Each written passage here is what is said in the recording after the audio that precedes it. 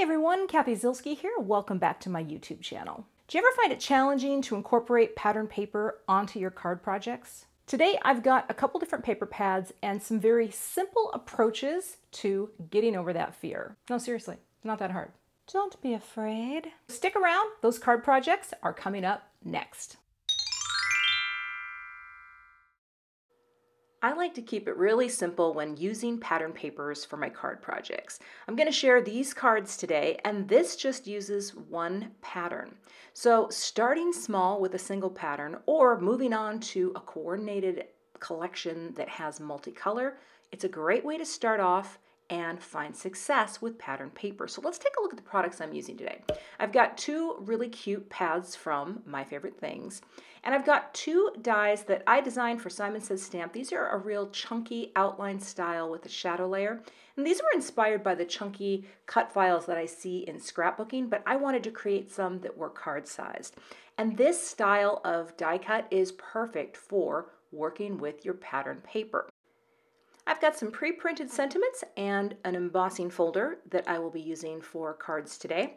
And for my cardstock, I've got a little bit of Neenah Solar White Classic Crest. I've got some Dusty Rose and Kraft cardstock.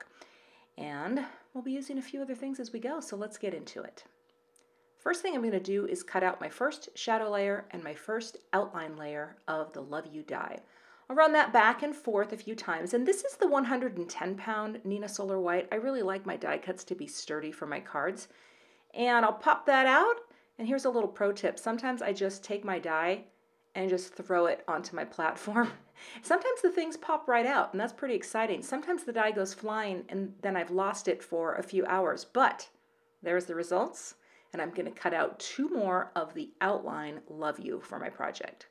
Now, when I'm picking a single pattern, I look for the smaller patterns, right? I like 6x6 pads for this reason, because they tend to be a smaller pattern, because I want to have a little bit of this pattern show up in every single area of the die cut. So I'm just going to cut the Love You out, and I'm going to save all of the fills of this pattern to fill in the cut file. But I'm also going to save the outline because this is going to make a card as well. So you get something from the positive and you get something from the negative.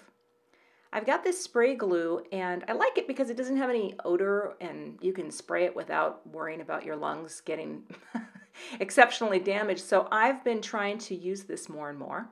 Just going to spritz it on into my little spray box to add a nice quick thin layer. Pick that up, and I'm going to glue this down onto the shadow layer. This is layer 1, and we've just got the white on white for right now. I'm going to get that adhered really well. Sometimes I just bring in my bone folder and just go back and forth over it to make sure it's really pressed down. Next, I'll take liquid adhesive and just dot it inside the areas where I am going to fill in with the pattern paper. Of course, on the O's, I don't want to add any adhesive to the center because those are going to remain open. And then I'll just take my little pickup stick here and pick up each letter and pop it in. And so you can see it start to take shape, and you can start to read the Love You. And I just think it's so cool how the pattern continues, and you can see that progression. And I'm going to press this down again, really, really burnish it down so that the pattern paper stays put. And then I'll add two more layers of the Love You onto this layer to build up the dimension for this effect.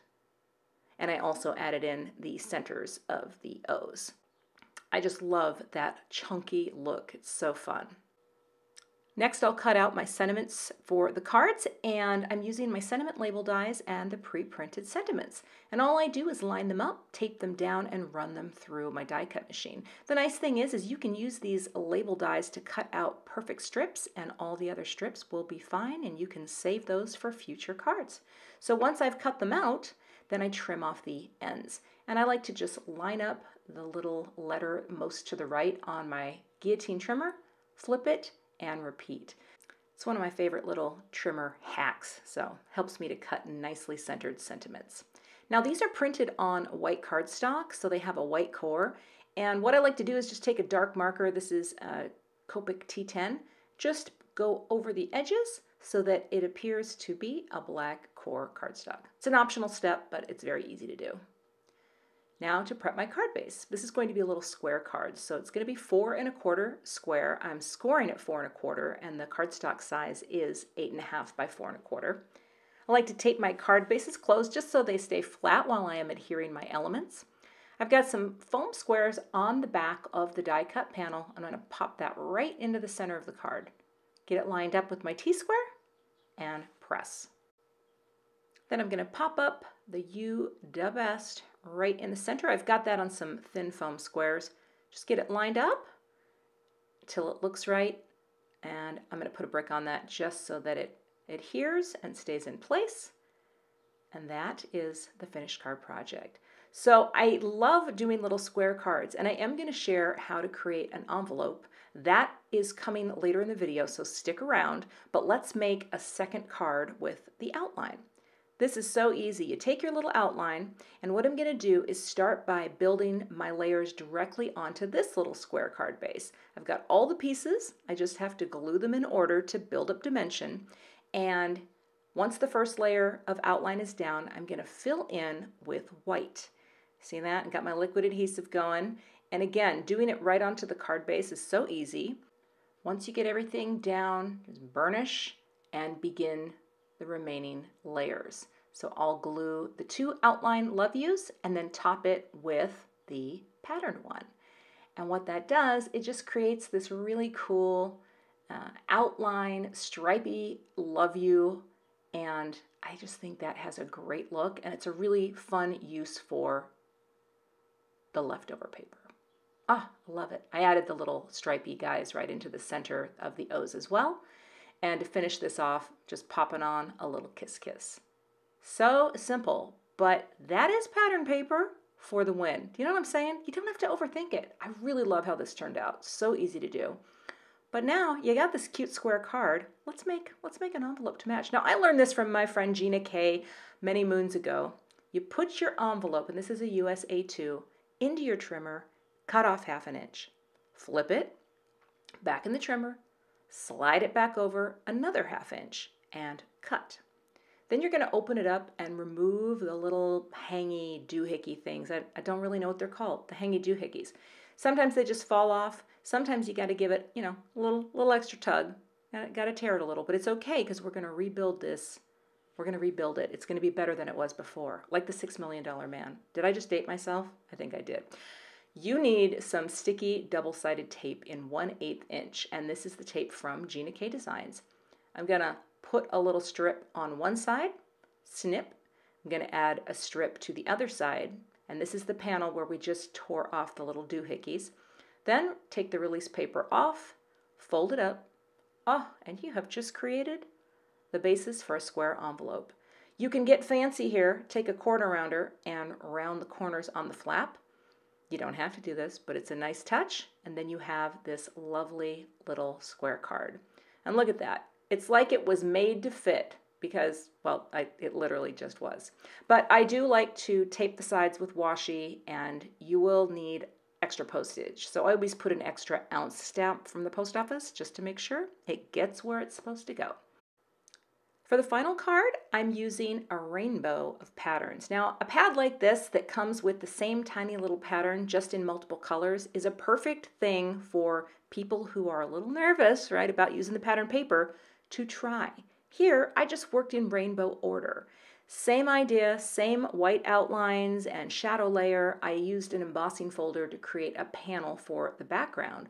But you can see this tiny little pattern working in rainbow order, fills in, and is a really nice, effective way to create something that has a beautiful color harmony and pattern harmony as well. So these are very simple, but I tend to hew towards simple when using pattern paper. So if you've got those pads, pick out a single pattern, use that on a card, fill in a die cut, use the outline as well. It's a really easy way to add color via pattern paper to your card projects, or try mixing multiples from a single collection and see how it turns out. I really like how these turned out. I love that they're just cardstock and pre-printed sentiments. No fuss, well, a little fuss, but no muss. Is that what we say? I think we do. Thanks so much for watching today. I would love to have you become a subscriber to my YouTube channel. And if you do subscribe, be sure to hit the gray bell below the video so that you don't miss the next time I post. Here are a couple other videos that you might be interested in watching. Thanks so much and have a great day.